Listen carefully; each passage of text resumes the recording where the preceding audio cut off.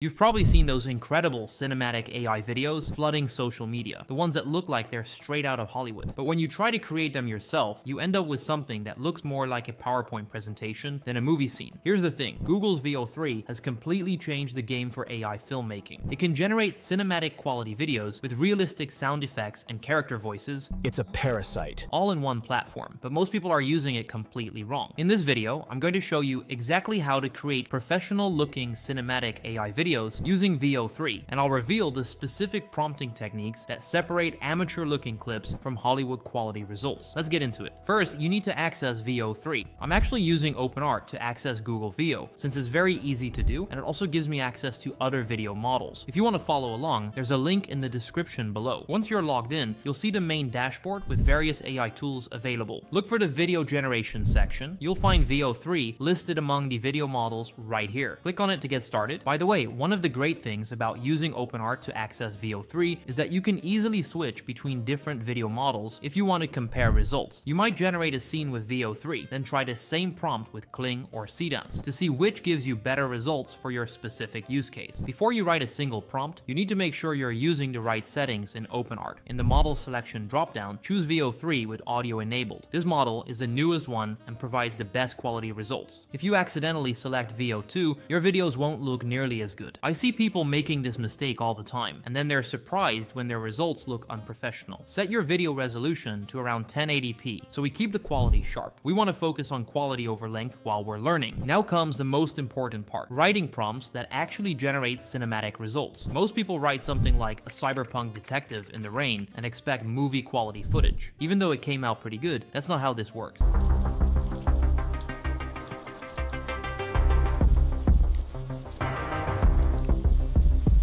Let me show you the difference with a cinematic prompt. A weathered cyberpunk detective with silver cybernetic implants along his jawline and temple. He wears a long black trench coat with glowing blue circuit patterns, walking through narrow alleyways of Neo-Tokyo at night. Neon signs reflect in puddles of rain, casting purple and pink light across wet concrete. He speaks with a gravelly voice about the corruption in the city, cinematic film quality, moody atmospheric lighting. The second prompt gives VEO3 everything it needs to create a cinematic scene. Specific visual details, environment, lighting, and even the emotional tone. Let's generate. Look at that.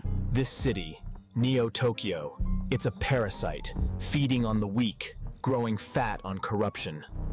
The lip sync is perfect, the facial expressions match the dialogue, and the overall quality looks like it could be from an actual Blade Runner film. One of VEO3's most impressive features is its ability to generate consistent characters across different scenes. But you need to be extremely specific in your character descriptions. For our cowboy, I'm gonna write down exactly how he looks. A rugged, weathered cowboy in his late 40s with a square jawline, high cheekbones, and deep-set hazel eyes framed by crow's feet. He has a strong brow, a slightly crooked nose from an old break, and a neatly trimmed salt and pepper beard along his jaw and upper lip. His skin is suntanned with subtle freckles and faint scars, telling of years under the desert sun. He wears a wide-brimmed, dust-worn tan Stetson hat with a dark leather band tilted low for shade. His outfit consists of a sun-faded denim shirt with pearl snap buttons, a weathered brown suede vest, and a long duster coat of cracked dark leather that moves heavily with his frame. Around his neck is a faded red bandana, frayed at the edges. He wears straight-cut, slightly worn indigo jeans tucked into scuffed brown leather boots with metal spurs that gleam subtly. A thick, cracked leather gun belt sits low on his hips with a holstered revolver. His build is broad-shouldered, tall, and lean-muscled, with a slightly bowed stance from years in the saddle. His overall style is gritty, cinematic realism with a touch of mythic Western legend. Now, when I generate a new scene with this character, using the same description in OpenArt, I'll use the exact same character details. As you can see, he looks remarkably consistent across different scenes. The key is being detailed and specific about every visual element. VEO3 gives you incredible control over camera movement, but you need to know how to prompt for it correctly. Let's create a dramatic establishing shot. I'm going to input this prompt into OpenArt, a sweeping cinematic drone shot rising above the sprawling megacity of Neo-Tokyo at sunset. The camera begins low between towering neon skyscrapers with holographic advertisements, then pulls back to reveal the massive cyberpunk metropolis stretching to the horizon. Flying cars stream continuously continuously through the sky in organized traffic lanes, never disappearing, always flowing naturally like real traffic. The scene is bathed in golden hour light with deep shadows and cinematic film quality. The cars maintain smooth, believable motion, remaining visible as the drone ascends.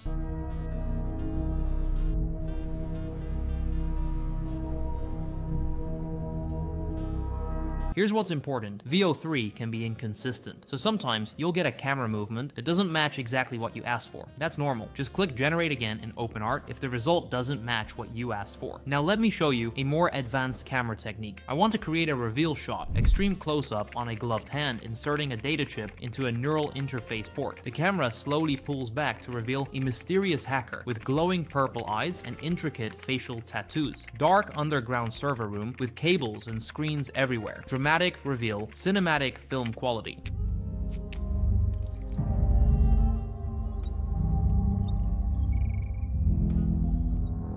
The camera movement here is perfect. It creates tension with the close-up and then delivers the payoff with the reveal. Here's where most people go wrong. They try to cram too much action into a single prompt. VEO3 works best with focused specific scenes rather than complex multi-action sequences. For example, if I prompt for a knight rides a horse, fights enemies, saves a villager, and runs across a bridge, the result is usually a mess. The AI tries to do too much and ends up creating something that doesn't make sense. Instead, break complex scenes into separate shots. For example, before creating two different scenes, I'm going to paste in a character description I have created for the knight, and then I'm going to prompt a knight spots a burning village in the distance, flames and smoke rising into the sky.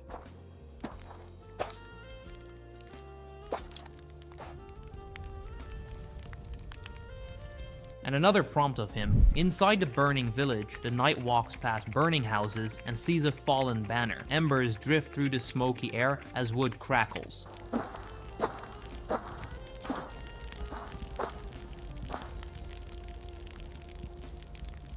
You can edit these together later for a much more professional result. Another common mistake is not describing the visual aesthetic you want. Compare these two prompts. Basic, a knight in a castle fighting a demon.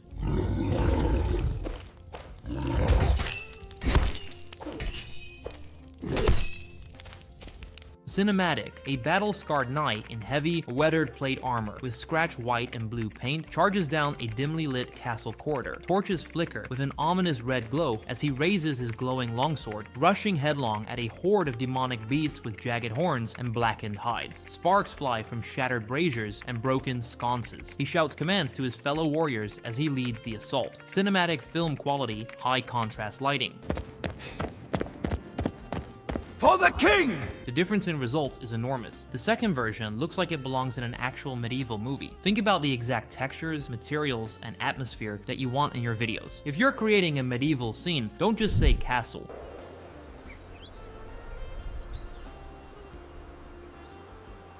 Describe it as an ancient stone fortress with moss-covered walls and flickering torchlight casting dancing shadows. The camera slowly zooms out, revealing the full scale of the stone fortress in its entirety to get that authentic fantasy aesthetic.